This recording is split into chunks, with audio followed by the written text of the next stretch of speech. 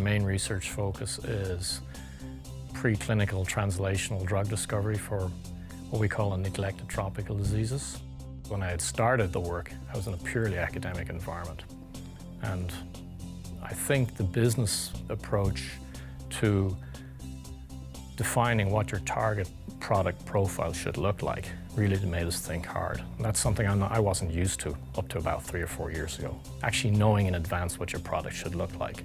Academics aren't very good at doing that. They're getting better. But so through the UCSF environment, and particularly through the CTSI environment, we were able to sharpen our focus in terms of really thinking hard commercially about developing a product.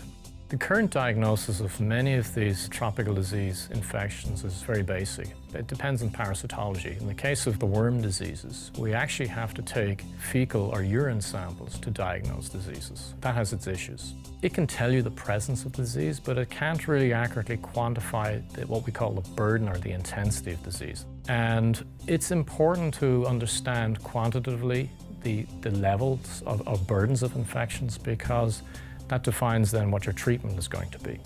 And there are quite strict criteria in terms of who gets treated and who doesn't, based on the availability of the single drug that we have. So it's not a particularly sensitive test, taking stool smears for egg counting and identification.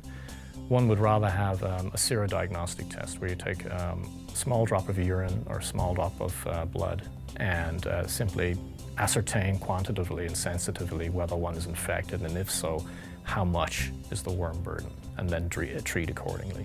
We were specifically interested in developing a kit, an easy-to-use point-of-care kit for about $1, $1.50.